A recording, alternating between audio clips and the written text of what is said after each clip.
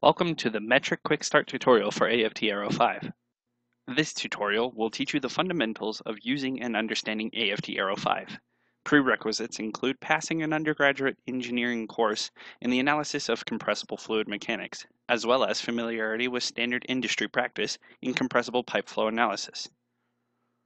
AFT Arrow is a general-purpose tool for modeling pipe network hydraulics with compressible fluids. Arrow calculates pressure drop, flow distribution, and the energy balance. Arrow can model the equation of state using ideal gas or a variety of real gas models. AFT Arrow models compressible single-phase fluid systems. Arrow can also model open or closed systems. These systems can be pressure-driven or driven by a compressor or a fan. Arrow also offers customizable component and property databases.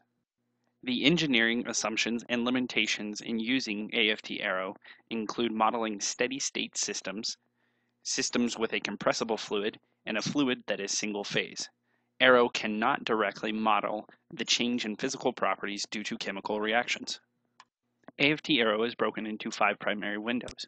The workspace and the model data windows are primarily for building and defining your system, while the output, the graph results, and the visual report are primarily for reviewing the results. The 5 primary windows can also be accessed from their respective tabs shown here. Let's explore the workspace in more detail. To build a model, you will be using the toolbox on the left-hand side of the workspace window. This is broken into 2 drawing tools at the top of the toolbox and 20 junctions at the bottom of the toolbox. To draw a pipe on the workspace, simply click on the pipe drawing tool and then draw a line where you would like your pipe to be located. To place a junction on the workspace, simply click on the junction and then drag and drop it onto the workspace. To move a pipe or junction, simply drag and drop it to where you would like to move it. To move one end of a pipe, you can either drag and drop the handle on the end of the pipe, or you can move the connected junction.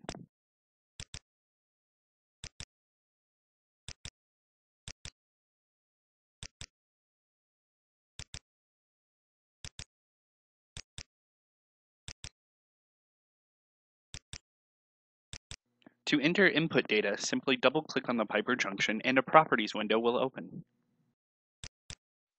The Properties window is the platform for entering data to define the pipes and junctions throughout your model.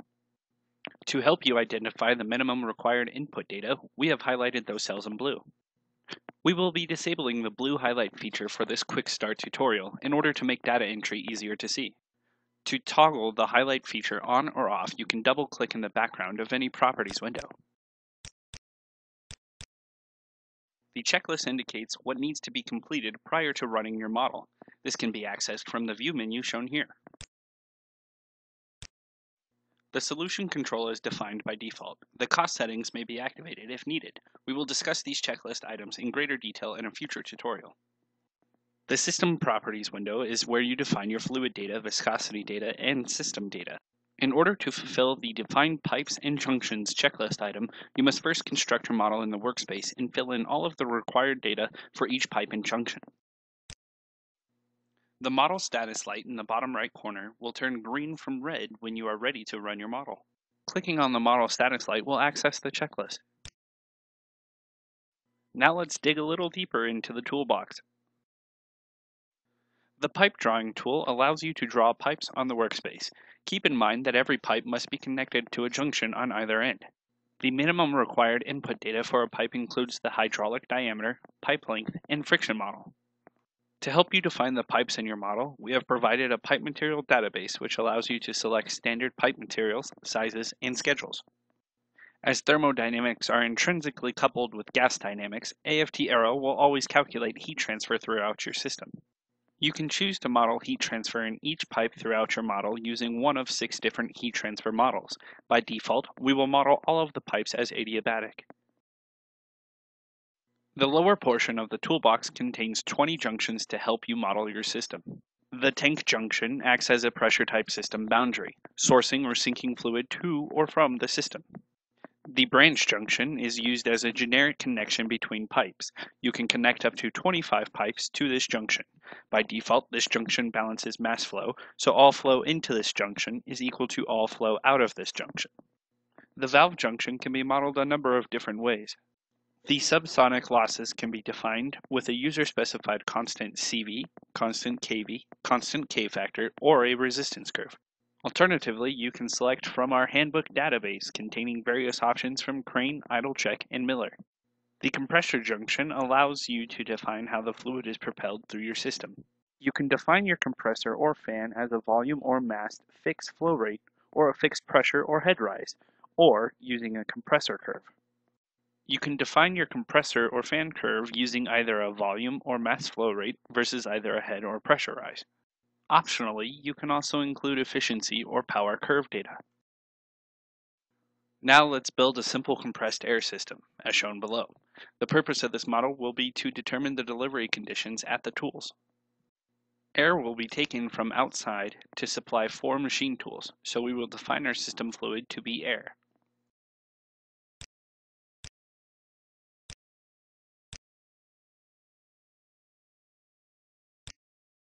Notice that our system properties are now defined. Now let's build the model using the toolbox on the left.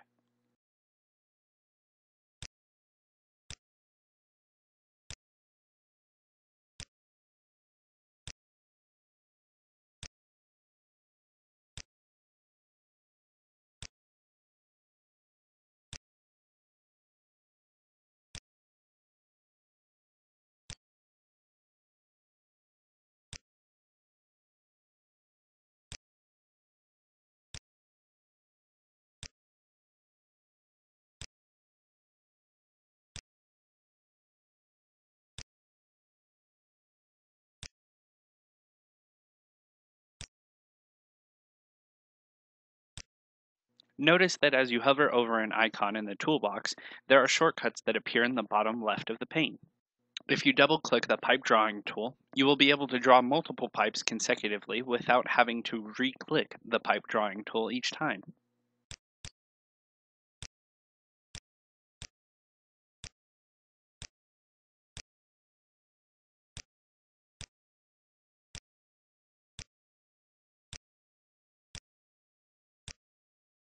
The machine tools are sensitive to temperature, but the manufacturer says they can compensate for this if they know the extremes of delivery temperature the tools will see. We will evaluate the operating conditions that will result in the hottest delivery conditions first. In the interest of time, only one example showing how to define a pipe will be demonstrated. Pipe number 2 is 7.6 meters of uninsulated 50 millimeter Schedule 40 steel pipe.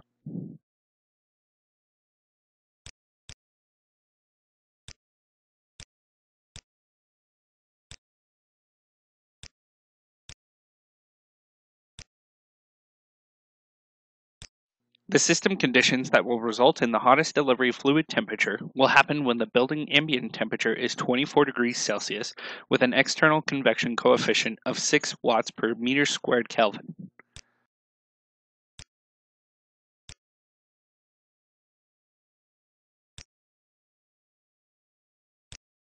If you are following along, please pause the video and enter data for all of the pipes in your model as shown below using a convective heat transfer model with a 24 degrees Celsius ambient temperature and an external convection coefficient of 6 watts per meter squared Kelvin. These ambient conditions represent the conditions inside the building where the tools are housed. We will assume that the pipe at the compressor inlet from the outside, pipe number 1, is heavily insulated and therefore adiabatic. For the hottest delivery conditions, we will model the outside air at 44 degrees Celsius. All elevations throughout the system will be set to 0 meters.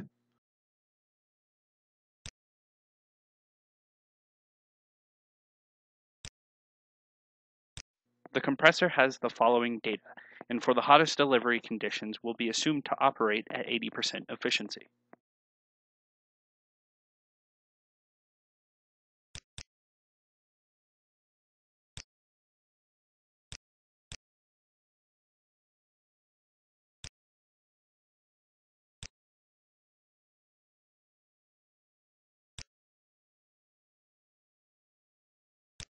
In order to account for the compressor heating the air due to the defined inefficiency, we will select Determine from Efficiency Data under the Compression Process Thermodynamics option.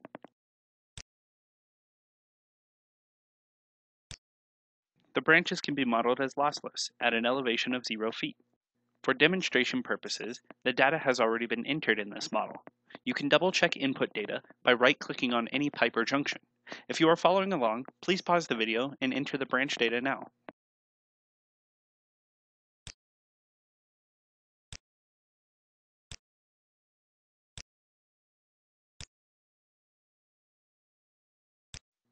The nozzles at the tools, modeled as valves, have a pressure drop of 55 kilopascals at 0.1 kilogram per second, discharging to atmospheric pressure. As we only know a single data point, we need to make some assumptions. Because pressure drop increases nonlinearly with flow, it is usually fairly accurate to use a resistance curve plotted through the 0 point, the known data point, and an extrapolated quadratic data point. If you enter the known data point and then click the button Fill as Quadratic, Arrow will generate the 0 data point and the extrapolated quadratic data point for you.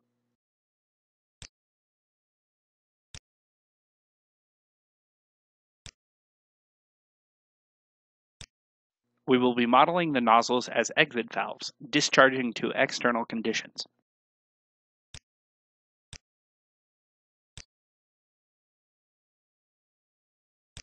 You can reduce the time required for data entry by using the Global Edit feature or the Duplicate feature, both of which can be accessed through the Edit drop-down menu.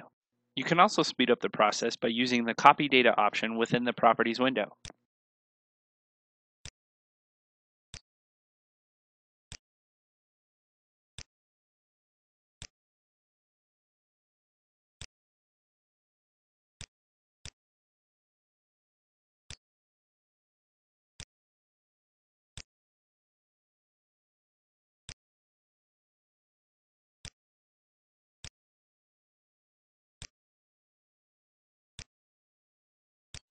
Notice that now our model is fully defined, and we are ready to run it and review the results. The checklist window can also be accessed from the toolbar shown here. Before running the model, let's clean up the visual layout of the model. It is easy to move text labels and rotate junctions on the workspace in order to make them look more aesthetically pleasing.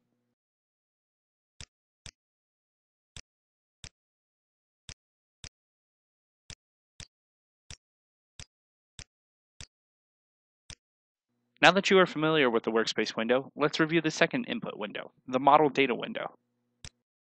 The model data window is a useful tool to help review your input in a text-based layout.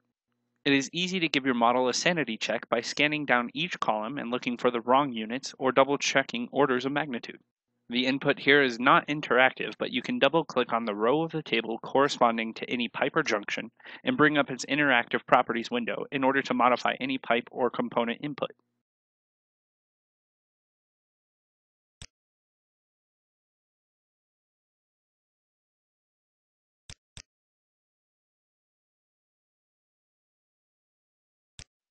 Before you run your model, the final step is to save your model. This model has already been saved as quickstarttutorial.aro. Now let's run the model and review the results.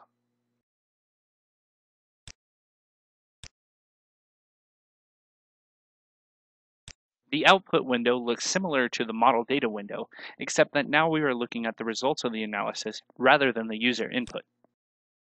For the input conditions that result in the hottest delivery conditions, we can see that the maximum delivery temperature is 94 degrees Celsius. The input conditions that will result in the coldest delivery conditions are shown below.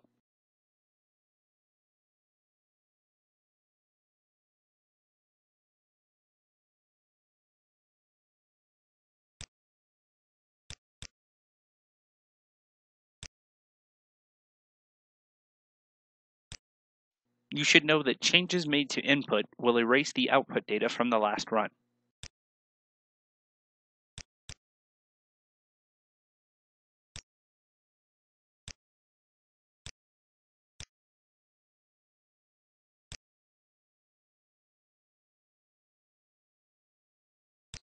The Global Pipe Edit feature will make short work of changing the heat transfer configuration to reflect a lower indoor ambient temperature and a higher convection coefficient.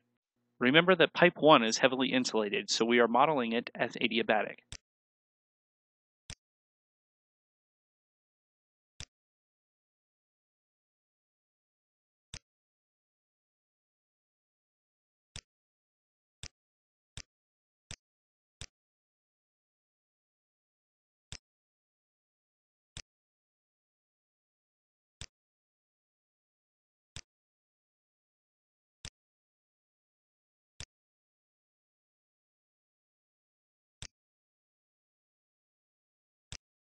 For the input conditions that result in the coldest delivery conditions, we can see that the minimum delivery temperature is 18.1 degrees Celsius.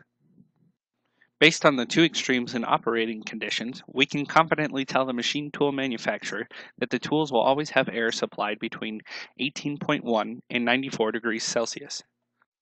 This concludes part 1 of the AFT Arrow 5 Metric Quick Start tutorial.